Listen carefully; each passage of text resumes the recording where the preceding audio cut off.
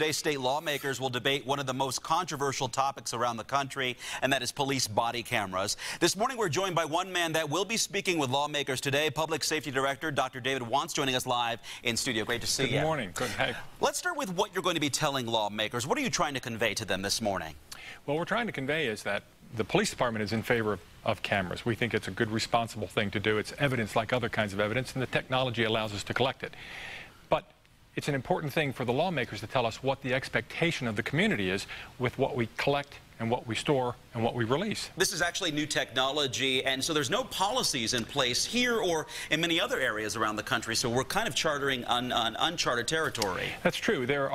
It's new frontier, and people are trying to come up with policies that are useful to them, but there's a great unknown as to what the expectation is going to be with them.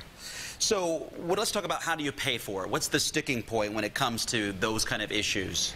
Well, the biggest piece is the storage of the data, because that continues to increase, which also goes back to what we should keep.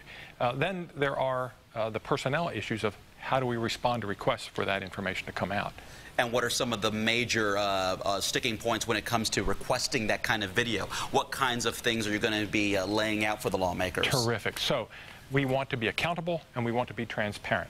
Accountable means that the police department will use it for training, for personnel, for observing patterns of behavior, and for evidence for investigations.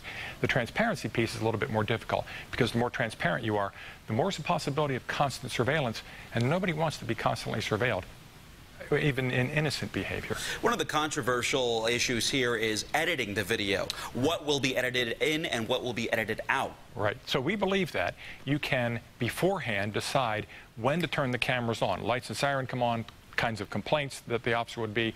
Officer could turn them on. Officer falls down, officer runs. Those things can come on. We don't believe that an officer should have the ability to edit that, and we believe that there are technologies that allow us to pair GPS information with video information so we can actually see breaks. From the public safety standpoint, one last question for you. Who should have access to this video? Well, that's not our decision. That's a decision that the lawmakers need to say, and perhaps in the cool confines of a judge's chamber, that ought to be decided, because judges are used to balancing competing interests, very real interests of the need for transparency with the need for privacy in the Constitution. All right, a big debate still ahead, and protocol to be laid out. Absolutely. Dr. Wantz, good to see you here this morning. Thanks so much for having me. We'll be following you throughout the day here. Terrific. Thanks so much.